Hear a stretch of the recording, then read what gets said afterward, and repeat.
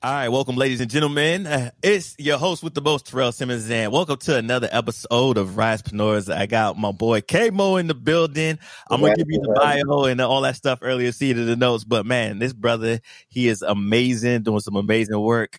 Hey, you know what? Let's get to the journey of how we even met. How did we, I want to get into that real quick. How did we first meet? I'm thinking it was through Shola, but how was the initial connection, how we met? If you could re-jog my memory. She told me that she had a brother she wanted to connect me to. And I don't know, did we do a Zoom call the first time? Or was it a conference call, just like a three-way call? It was a Zoom call. She's like, oh, you got to meet this young brother. But was our first call about Trap House? I don't even remember because I know you do a couple different things. Yep. Yeah. And I heard about the work you was doing over there in Trap House. And I was like, and this is an African brother too. I was like, but what's he doing all the way in Ohio? Wait, how did you get to Ohio? I don't even remember that story. So it was really a wild story. I don't have any connection to my father's side of the family. Okay. We don't even have a connection to him. So, really, the reason I got to entrepreneurship is because he actually stole my college money to go to school. So I have no... really, I don't know that side of my history. I only know this side of my history, on this side of the pond. So, I am detached in that regard from, I don't know my grandfather's name. I just actually really asked my mom recently. I'm like, hey, do you know my paternal grandfather's name? And she was like, no. She was like, your grandmother said he may have been up in Detroit or something like that, but I don't have pictures of him. I don't know what he looks like. If this man walked up to me today and said, if you can tell me who I am, I'll give you $10 million. I would not have the foggiest who he was. Wow. Yeah. That's interesting. And then, now correct me, is your dad's side, is that the African side or is that the American side? So they're both, as far as I know, they're both African American. I don't know, it would be my dad's side, but I don't know where the breakdown came in at. They. I really don't have, I've never had a conversation with him about my lineage. And then probably he lives in Cincinnati, 45 minutes down the road from me. I've probably seen him in person 8 times, 9 times. They. I don't have any connection to his side. I don't know.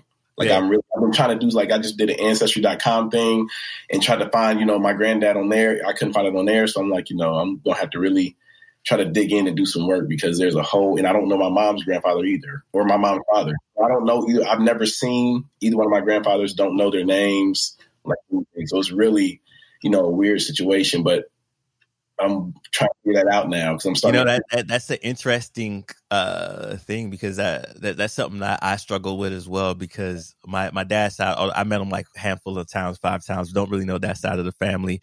I was raised by my stepdad who's Nigerian and possibly maybe know more about his side of the family than I know my biological side. I was raised in that environment. Know a little bit about my mom's side, but we don't keep in touch to the degree of history and despite all that, without knowing our roots like that, we're both be successful in our lives. That's a testament to how creative, how resilient we are as a people to me, not knowing our history and lineage and still be able to grow and still represent the way that we do with that. Exactly. Yes. Right. Yes. So let's dive right in because I know I want to talk about the concept and the birth of Trap House. Well, first, for the people who don't know, what is Trap House, and then how did this idea come to be? Okay. Trap House. People have asked me they mistake it for Trap House. I would have did the same thing, honestly. It was meant to, kind of elicit that type of response to where people are like, "Did you just say Trap House?" And it's like, no, I did not. But I'm glad that you're listening because it's Trap House, and it's meant to be a play on Trap House. And Trap is an abbreviation or a slang term for entrepreneur. Back in the early 2000s, late 90s, trap, calling somebody a trap was in vogue. That was the slang at the time to say you were an entrepreneur. People didn't want to say the whole word, so they just shortened it and said, "Hey, that person's a trap," or "They're trapping," or whatever. So I saw that, kind of clicked. Why don't we flip that? Because in my own experience, I've been able to take my upbringing in, the hood, the disadvantaged community, and really take those lessons that I've seen, those entrepreneurs in our community that are on the other side of the coin, the illicit side of the coin, and really be able to say, there's something that's valuable there. There are a lot of people diminished. They don't understand the first angel investors and VCs in the Black community for most young Black boys is, drug dealers, is, Black men who are in the criminal enterprises. So I'm like, we all aspire to be that. A lot of them talk about transitioning from that to rapping or hooping or whatever their transition was. And so you have a lot of young brothers who I want to rap or I want to hoop. And I've noticed a lot of them, even with that, they still have a benevolent, community development mindset. And so I'm like, their hearts are still there. But they're like, this is the only option that I've seen, that I've been exposed to, that I have access to, that realistically has a potential to get me out of just the drudgery of the 9 to 5. They're seeing their parents do that. And it's like, that doesn't work. And they're seeing people who don't have jobs. It's like, that doesn't work. And it's like, this is the only thing that I've seen work in our community. So I'm like, I don't want to completely dismiss, because they are entrepreneurs. We cannot diminish that fact. It's just that the products and services that they're selling are the incorrect ones. Yeah. And I'm so glad you mentioned that, because if you could turn a drug dealer into and give them a great product and service and take that same mindset and flip it, there'd be some great businessmen, right? Yeah. And it's the, part of the reason, and I know we're doing it in 2 different formats, the main reason for me creating Risepreneur is because when I was out there speaking to the youth about jobs, careers, doing workforce development, I noticed that we had this mindset, the only way we can get out there is through these different entities. And through this process, I met so many amazing, brilliant Black people in different spaces of community, education, business, just doing great things. And I wanted to highlight people like yourselves so that, it's often that we can't be what we can't see, right? Yes. And so since they haven't seen any other Black people, or they maybe only see one and they think that's a fluke. Oh, that's the only one, right? And there's only one in that. It's an anomaly, right? I wanted to show more of us in our brilliance, just creating, for lack of better terms, dope shit. So I'm glad that you mentioned that. Now, tell me about the actual product and concept of Trap House. What is it? What is this platform or this thing or this entity program? What is it? What is Trap House? So, pre the beginning of the end of the world, it was meant to be an actual physical space. Okay. Leading up to literally the weekend when everything got locked down, that following week, I was already slated to submit 3 LOIs for 3 different spaces to build, a shipping container based building that would look like the logo for Trap House, to be our, facility. And it would be a super hub that would act as an anchor institution, in an urban corridor, known as Salem Avenue here in Dayton. So it was like, okay, we have this urban corridor, super hubs are all the rage as far as being able to take and bring in innovation, bring in commercialization, so on and so forth, and completely change communities. So I need to have a super hub smack dab in West Dayton, which is, of course, predominantly Black, disadvantaged, left out, has all these different instances of greatness, Paul Laurence Dunbar's house is on the west side of Dayton. The Wright brothers' house is on the west side of Dayton.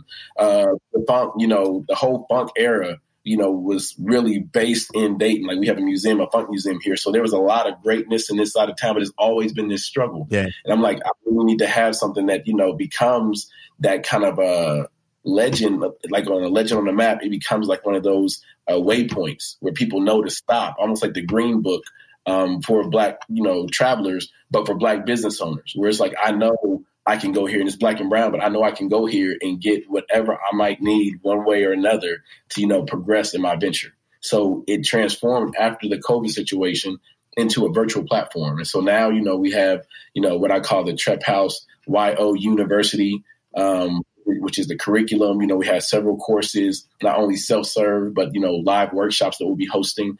We also have a mentorship network that lets us bring mentors into the fold who are experts in their own respective industries. And they can, charge by the minute, or they can, opt to not charge anything, based off of what their engagement is, how they want to engage. And then we have a vendors marketplace, which lets the different vendors, products and service providers providing resources for Black and brown founders who are Black and brown freelancers and remote professionals themselves, such as marketers, accountants, lawyers, corporate lawyers, so on and so forth. They can bring their services onto the platform and create a marketplace of these service offerings for venture development. We have an auto scoring mechanism where you can come in, we ask you a few questions, and based on that answer, we can look at 7 business metrics and say, this is the rating for Trap House or for your business based off of Trap House's, measure. And this is what some of the things you might want to consider working on as you go through the venture development process. And if you do so, it makes you, continually, increasingly more qualified to get an investment from Trap House directly or through one of our partnering, investors, funds, et cetera. So really building this end-to-end service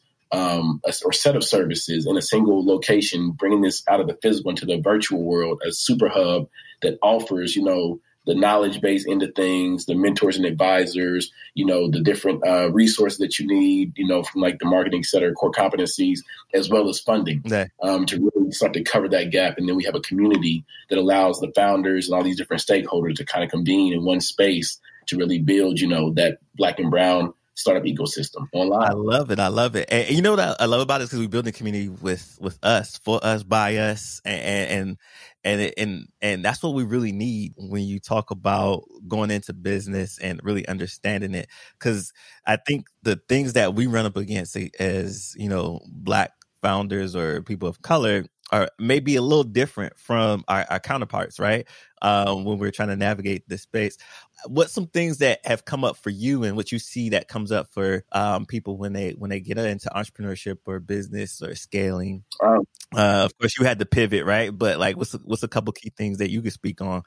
Let's start with yourself. That came up with yourself, and then other things you see from developing this platform. Yeah, absolutely. So being pliable and being flexible, having the grit, and the creativity, like those different, kind of principles or values or, characteristics, like those things for me are the most important things because an idea is a very small sliver of the totality of a venture.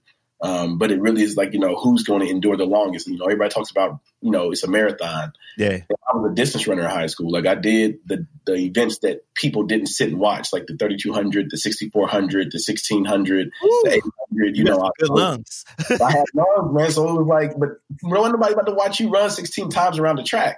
So I had to realize at a very, early age, I'm not really doing this for all the, the accolades, and all the cheering, like the 100-meter dashers or 40. And there's no knock to sprinters or, the middle distance runners. But I'm like, I would be running those 16 laps out there by myself, and not even my mom's was watching the whole race.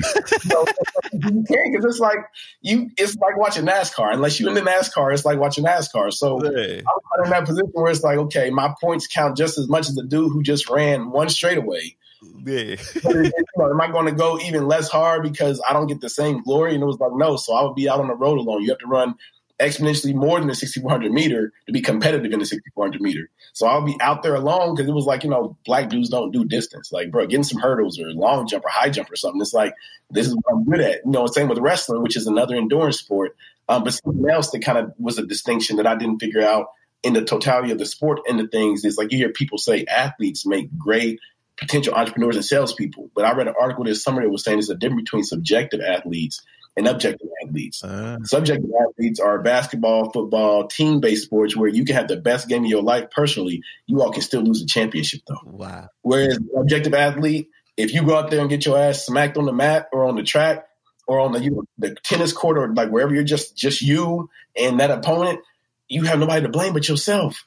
Okay. You can't blame it on anything or anyone but yourself, in your own oversight. So it puts you in a certain state of like responsibility, hyper responsibility, where it's like, I can't afford because I don't have the team there to back me up. If I'm getting jerked around on this mat, they can't come out there and jump in like a Royal Rumble. Like this ain't, like this isn't that type of wrestling. So I got to do what I got to do out here on this mat, man. So, or on the track. So I learned like, okay, I didn't really realize how important that was, but it gave me a difference in my ability to endure in comparison to a lot of my, our peers. And it's like, I didn't understand that difference because it didn't seem hard to me. I never realized I translated those skills over.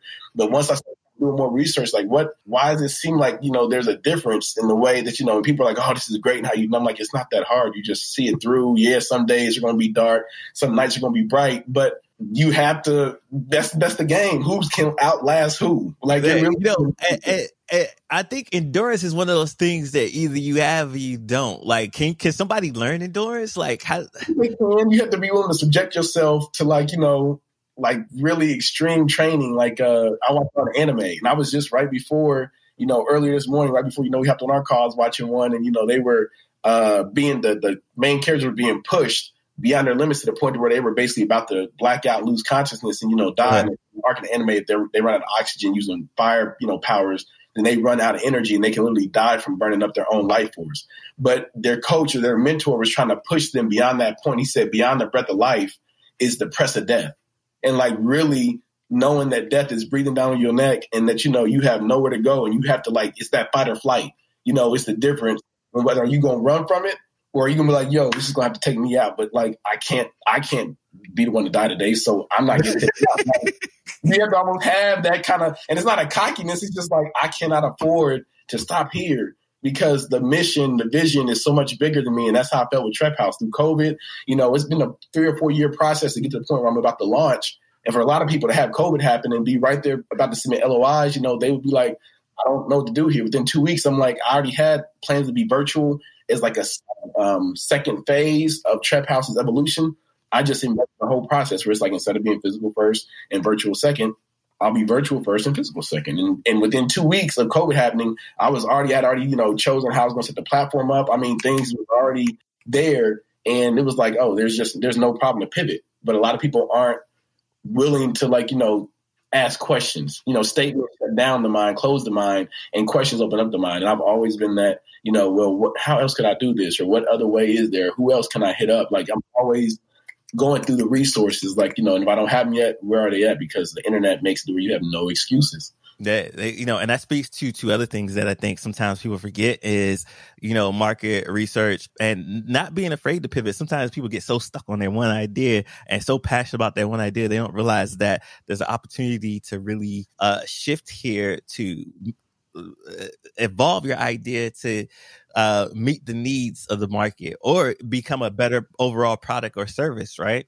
We don't have that space in the community, though. Like, we are so critical when things don't work out because people are already like, it's not going to work. So it's hard to come back to your own family and friends, your other, you know, even your kids will be dish you like, man, that's whack, man. Like, you know what I'm saying? But we don't have those people be like, yeah, bro, yeah, you should pivot, man. Maybe I'll sit down with you and help you go through ideations. Like, we don't do that in our culture. It's like, man, look at this goofy mom. The Black community is especially hard. They're like, man, nah, you last time you went 0 for 0. I don't know if I could rock with you on this one, man. Exactly. You should do something else, right? Exactly. Get a job, bro. Cut it out. Like, you know, or try to get some overtime. We're trying to stop that. And it's like, what? You know, that speaks to a lot of things too within our community. Another thing, I'm going to pivot real quick for a second here is, and this one is more for like those young folks who are coming straight out of high school or college or still figuring out their path. Because a lot of them think that, you know, oh, they tried one thing in high school and they can't do it no more. And they just go down this path of whether the counselor or teacher said, you're going to be a doctor, lawyer, whatever it is. And then they stay on this path, not realizing that's not the right path for them. Or I see what I see people is when they get into their first job or so forth. They don't take the lessons that they got from there and use them into their entrepreneurship journey or their career journey. And although track and field taught you some lessons that you've been able to apply in business, I want you to speak specifically to what was your first job and what do you think is the one of the good lessons you learned from your first job that you were able to apply in business or that you took with you as a form of success to today when you do the work that you do? My first job, if you were talking about like, you know, first like W-2 employee job, I was working as a busser at a restaurant called the Grub Steak. I was probably 2 years old. That was like, you know, I was excited to be going into like the workforce. You know, kids, as a kid, you're like, man, as long as I get a job and I get a check, I'm going to show you how to work this money. Like, y'all don't know. Y'all have playing. The adulting part of this shit, man. So it's like, man, I got you. Watch when I get my first check, I'm balling out. Like, and then you get it and it's like, damn, this is not okay. I get why everybody's walking around all sad and they face turned. You know, it's like, hold on, man. I mean, there was people who was 2, 3 times my age who were not that much, you know, further, and that's okay, but they weren't that much further, you know, along as far as like the hierarchy of the company than me. And I was, you know, as a kid, I was thinking like, is this like, how do I stop here? I don't understand how I could stop here. Like for me, it was like I've always been kind of a pusher. Like if I don't believe in going backwards. That's one of my life mottos I say all the time. And it's like, so I learned that it is levels to this. And as a busser, you know, I was in there breaking my neck, you know, to make sure water stayed refilled. making sure that the trays were coming out. You know, I was there when the waitress or waiter needed me, cleaning out the table, just all these things. And the waiters and waitresses were mostly older white folks. They and all the bussers were mostly young black men. For to sit there and hold these, 30, 40-pound trays of food and all this stuff that's burning hot, and refilling water while they on their smoke break. But then at the end of the night, they're all giving you a $10 tip. And it's like, you saw how hard I worked for the past 7-8 hours, and you had the audacity to hand me a $10 tip. And I got to the point where it's like, man, you can keep it. And they were just like, oh, no, why you being like that? Like, obviously you need it more than I do. Yeah. If you think that $10 for 8 hours worth of work, I'm getting paid not below minimum wage. I'm getting paid, restaurant tiers rate wages, restaurant labor wages, which was at the time, like, I think, was it $215? This is like 2001. Wow. I think it was $215. It was something ridiculously low because they were expecting you to make up on tips. And as a busser, we weren't getting minimum wage either. So we depended on the waiters and waitresses for our tips. But, this was like a 4-star restaurant. So we're watching, patrons leave $50, $100 tips because these were all up to, well-to-do white folks. And so it was like, okay, well, y'all are getting crazy tips. You all walking about here banking and you left me a $10 tip. Yeah. So it was just like, okay, you can work hard as heck and, it still may not be appreciated. I'm like, but at the same time, I didn't want to move up to being a waiter or move up to being a bartender or anything like that. I didn't want to work up to being the owner. Like, this is just, a stop for me. But it taught me, like, you really have to be mindful. You have to work smarter and be mindful. So it got to a point where it's like, no, I can't go and refill waters while you go outside and smoke. Like, you paying yourself the tips you paying me, so you need to be here to refill their waters. Like, yeah.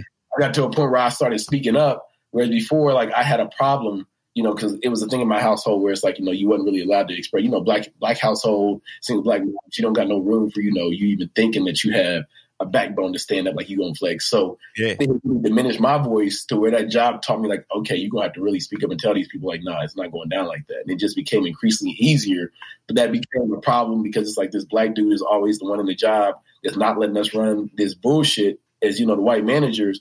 And he's kind of like, inciting this energy in other folks. Like, yeah. And so I was always an issue. I was always a problem in these companies.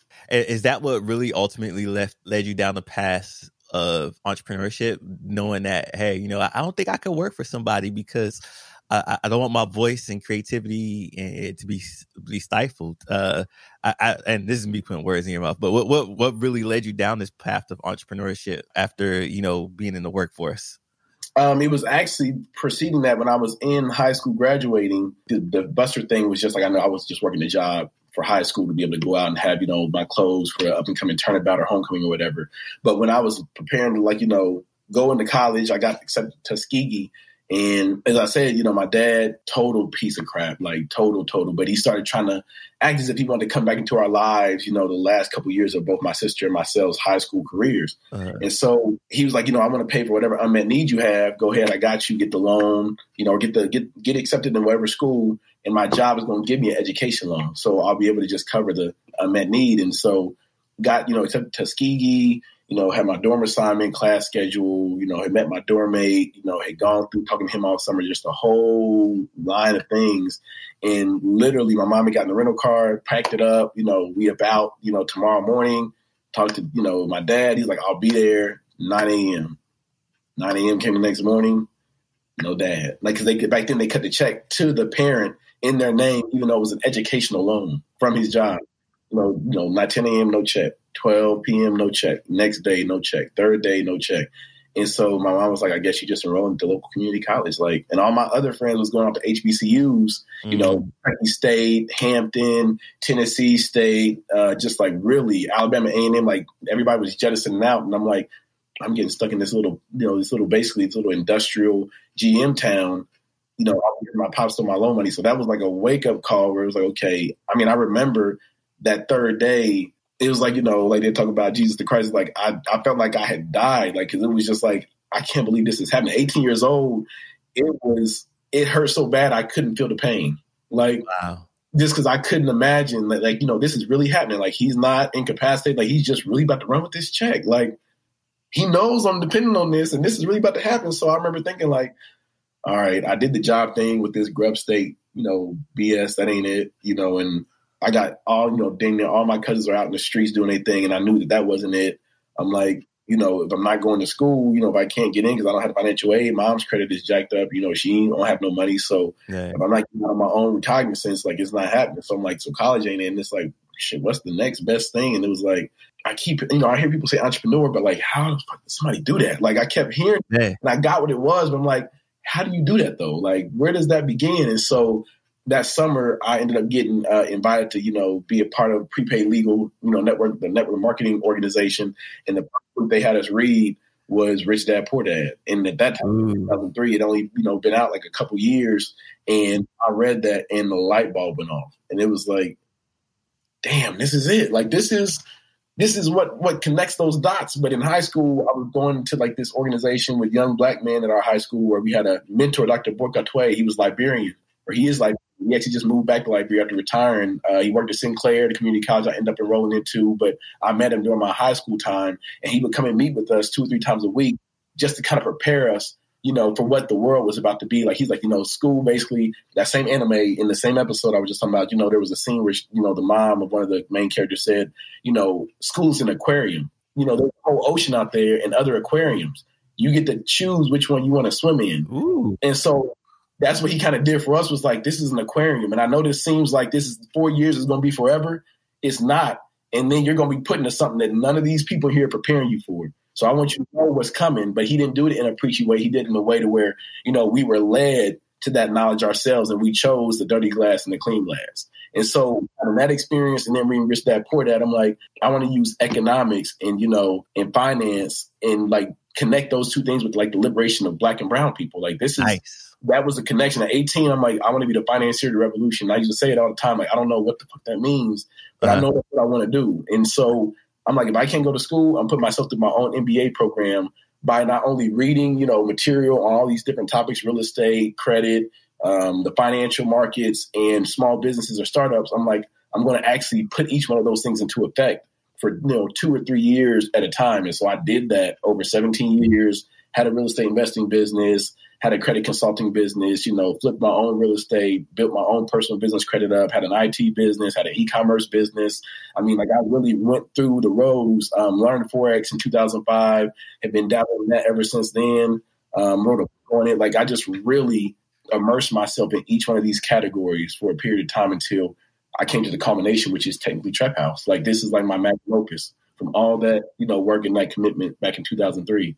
Yo, that was a beautiful story and segue and connection of how you kind of built all that together. I often say that, for people to be mindful that of the education that they're receiving, because some of the best lessons I've learned in life wasn't in the classroom, wasn't in school. You could get an education outside. The best education is often outside of the classroom, and they're in books that is not even in the school system. So my Facebook and my LinkedIn all say the university I graduated from was University of Hard Knocks. Like, and I'm like, I'm not ashamed to say, because I seen my peers who went to HBCUs, they like, at the time it was like, damn, they was partying it up and doing their thing. And now that they're all out, they like, bro, for real, this $80,000, $90,000 worth of crushing debt is not really worth it. Like, on the back end, like, I mean, I had fun and all that, but I'm paying like, $2 a month, and I'm never going to pay these student loans off. And I'm like, damn. Hey, I know that feeling. I'm in it. And that's why when I go back to talk to kids, I was like, hey, don't let school get in the way of your education. They don't know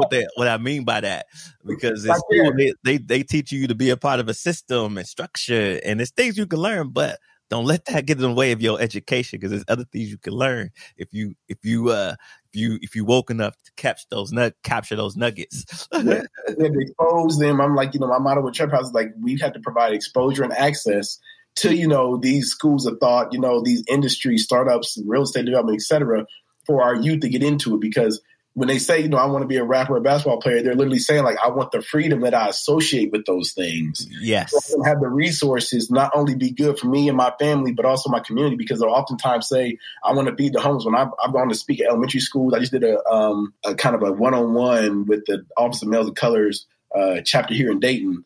And the director asked me to speak to 50 elementary, middle school, and high school students, young Black men, about the importance of education, the importance of, financial literacy, and like the importance of entrepreneurship. And, and that's one of the things I told them is like, I don't want anybody on here as far as, the older adults who are here as the ambassadors to feel discouraged by what I'm about to say. But, I'm not just pressed on telling you to go to college. If that works for you, cool.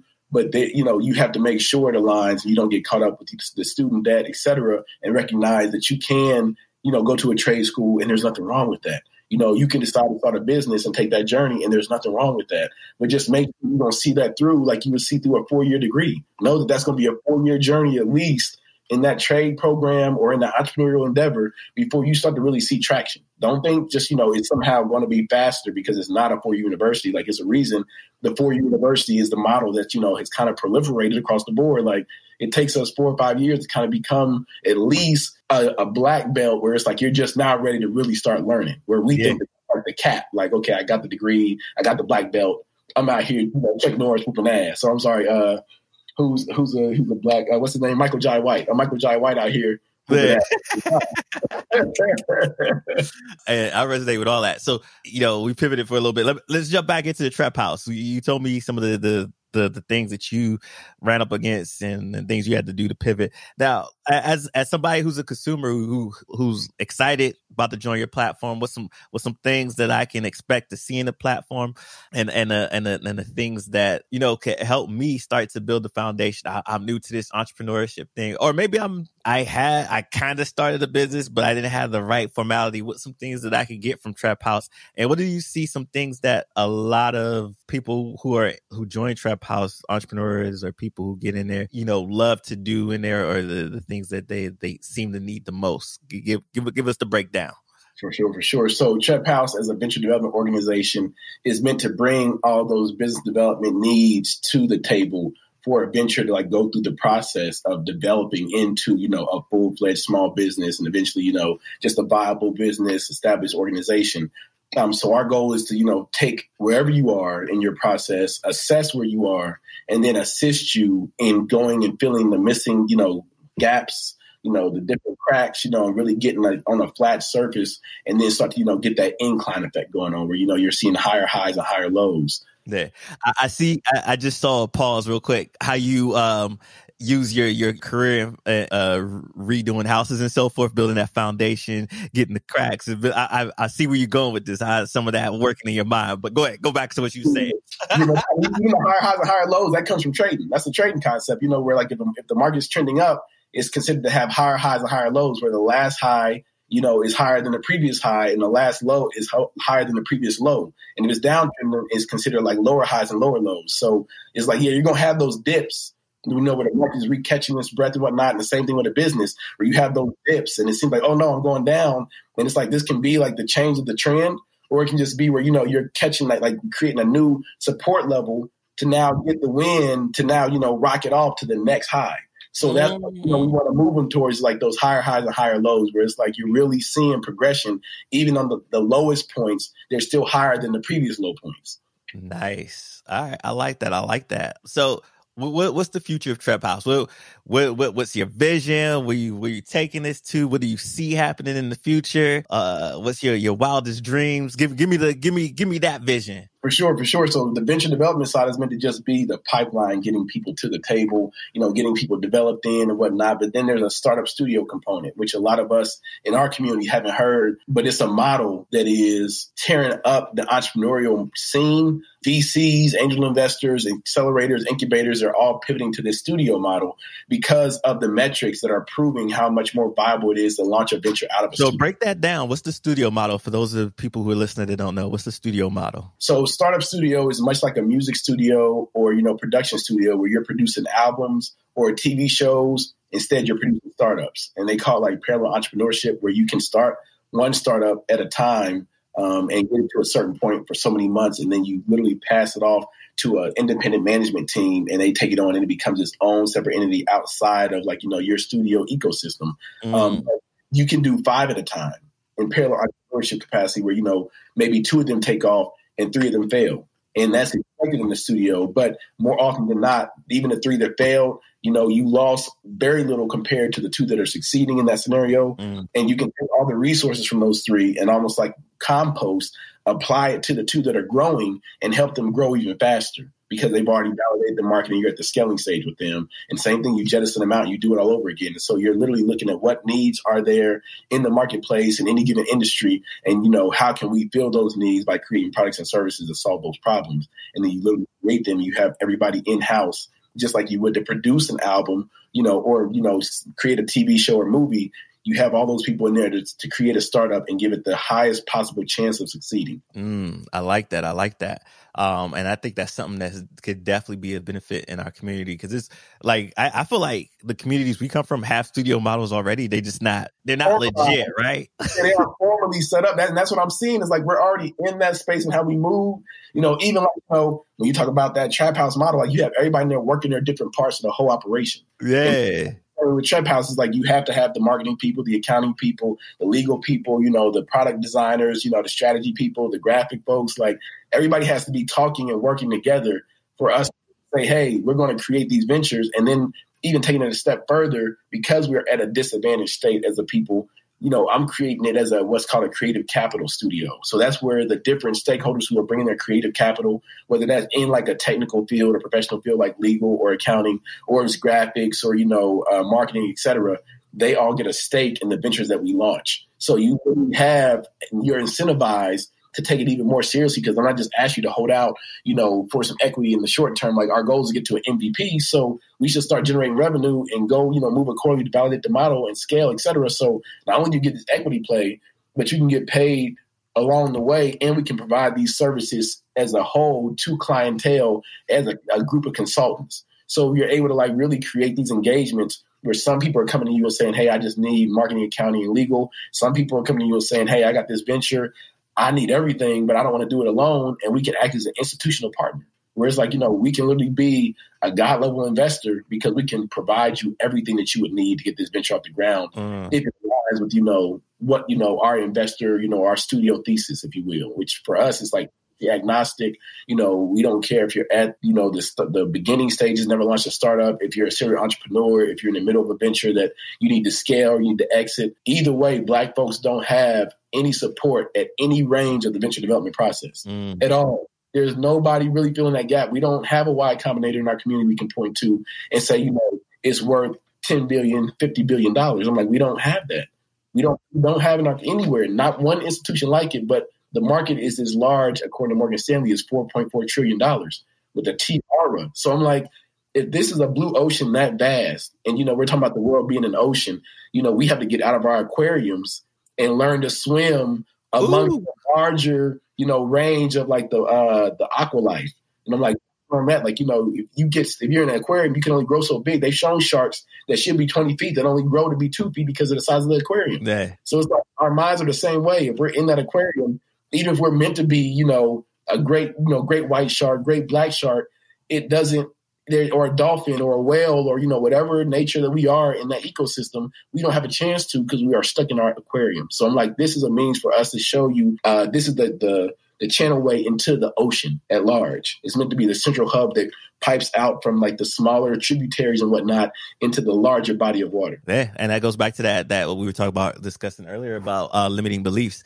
So, I consider you a very inspirational brother. What inspires you? Like, do you have like a favorite quote, mantra? Like, what inspires you? I have to say, like, the Black and brown revolutionaries of our time. Like, for example, on my phone, whenever I'm like, oh man, I'm tired, I don't feel like doing anything, I look at this. This is my phone background. Okay, what is that? It's a brother, in bondage, during slave times. Yeah.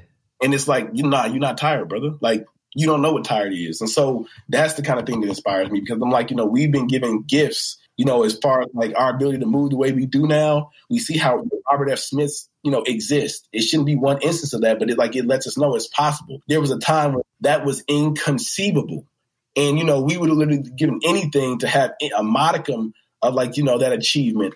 And we have that opportunity now. So it's like, I have to be going at it at all times. And this, really the same spirit you hear from our people, that grit, the same thing with the, that trap house model is like, but in my mind, it's like, we have to do entrepreneurship for the liberation of ourselves because it's the number one driver that's been shown to lift whole groups, whole cultures out of poverty. We've seen it happen in India. We've seen it happen in China. We're watching it happen, starting to begin on the continent. It's really the drive, the main driver, the primary driver. And I'm like, we have to do this. And I can't see anything else being my focal point. And it has not been for a long time. And so I'm like, Marcus Garvey could do this, do what he did with the UNIA without, Twitter and without, Snapchat, Huey P. And, they were able to do what they did without Clubhouse. You know what I'm saying? Like, they were able to do these things when there was no technology. So I'm like, what excuse do I have in the day and time when people are going viral in mere minutes? Why not now? Like, why were they able to achieve those things then? But it's like this. And I'm like, I refuse to accept that that's just supposed to be relegated to like, some mythical type of like journey in the past. Like, we can do this now. I love all that. I want you to speak to that person who's stuck in a dead end job, that kid who has, been in the circumstances you've been in and doesn't see any way out. I don't have a hot 16. I'm not great at sports. Give me the 3 keys to your success and what things or words of wisdom and advice you would give to that person who's looking to basically start anew, figure out a way. Yes. One, be an eternal student. Books saved my life. I grew up in one of the worst communities in Dayton, Ohio. At a time when, we were rivaling, we still kind of rivaling some of the larger cities as far as the per capita rating of murders and et cetera and other violent crimes. But, it was like my mom used books to really give me an exposure to like a way of thinking as a generalist. I didn't even discover that was a term until last year when I discovered also in 2019, a startup studio was a thing. I was building this thing, didn't know what a startup studio was at the time, and then happened across the term. But then I had this ability to, connect systems or understand systems. A lot of people felt like was an amazing feat. And I'm like, I feel like it's only because I read so much. And just like if you exercise any muscle, I can walk on my hands down steps, but I've been walking on my hands since I was 8 years old. So even at, 35, I can still walk on my hands down steps because it's a muscle I started exercising. Now, would I start trying to do that at 35? I don't know, maybe I'll push myself to do that, but you know what I'm saying? Like, it's a muscle that I've exercised. And so in that, it's something that you can build up, but you have to have that, being an eternal student and then the courage, like not being afraid to fail and knowing that's actually a part of the whole equation. Like, I'm more into the scientific process of the startup, thing than I am to like the money that I'm going to make. And a lot of people are kind of like that.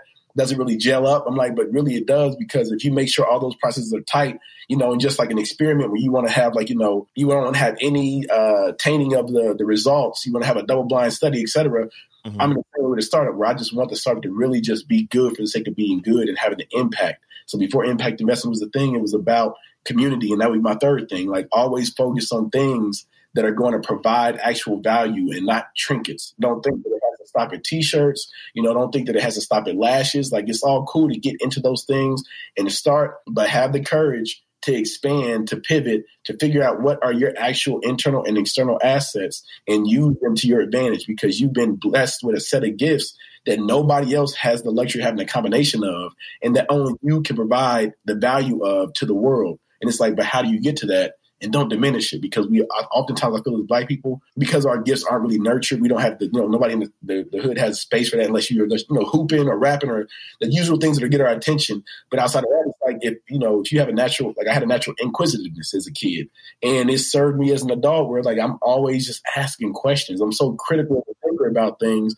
It helped me understand systems because I had to get to that lowest common denominator. Yeah. And so in like that eternal student piece, having the courage and being willing to pivot, like being willing to let go, and go for something bigger, figure out what your true passions are, your true gifts and skills are, and using those to your advantage. That was beautiful. I don't even know how we even go to anywhere else from there. But Kémo, it's been an honor, a privilege, a pleasure, all of that. Where can the people find you? Where can they connect with you? All that good stuff. Give me the social media, website, whatever you want to give. Drop it right now. Yes. So if I don't say something about design to build, Shola will kill me because she told me, like, make sure you talk about design to build. And it just dawned on me, you said something about the social media, like, damn, I talked about Trap House the whole time. Trap House is, www.trep.house. venture development, startup studio side of things for Black and brown founders. And then we have a shipping container development and construction firm that we launched out of the Trap House startup studio side of things as the very first venture. And we're at the point, like, we have a 9-man team. We're about to get a contract to enter to our first building. We have our first conceptual design project. We're about to get a 30 container project and just really take it from there and hit this whole Midwest stuff. Nice. And that's DTB Delta Tango Bravo Firm.com. So shipping container development, construction, and venture development. So I'm all about business development and real estate development. Those are the two things I feel like we have to change to shift our whole situation, and we have to think of creative ways to do it. So I'm looking at the most efficient and effective ways to do so. Nice. I love it. I'm also going to get your bio and all that information from you as well, so I could put it on the site for the people. Thank you again for your time. Appreciate you, brother. It's a honor and a blessing. And I'm gonna have to have you on here again when COVID is done, so we can do an in-person thing. Just let me know, because I've never been to San Diego, man. But I hear the weather is always dope. Oh, it's beautiful out here. So, and maybe I'll come up there and visit your neck of the woods too, just to see what the town and city is like. That energy you're gonna bring with you, man. It's honor and pleasure on my end, man. And we really need that. Those different ways of thinking, that a more expansive thought to come into these little tiny cities, man, to really push that boundary, man. So anytime you're welcome, brother. Absolutely. This has been an episode with Kémo from Trap House. Peace.